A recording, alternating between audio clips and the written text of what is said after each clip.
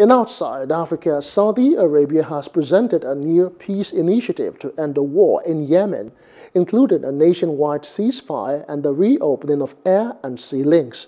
Its Houthi enemies, however, said the offer did not appear to go far enough to lift a blockade.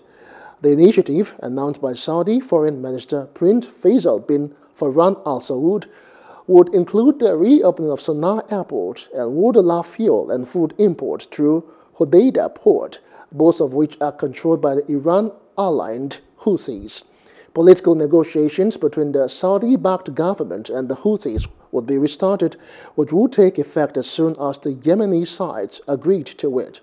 The offer was welcomed by Saudi-backed Yemeni government in a statement from the Foreign Ministry based in the southern port of Aden. Hello, hope you enjoyed the news. Please do subscribe to our YouTube channel and don't forget to hit the notification button so you get notified about fresh news updates.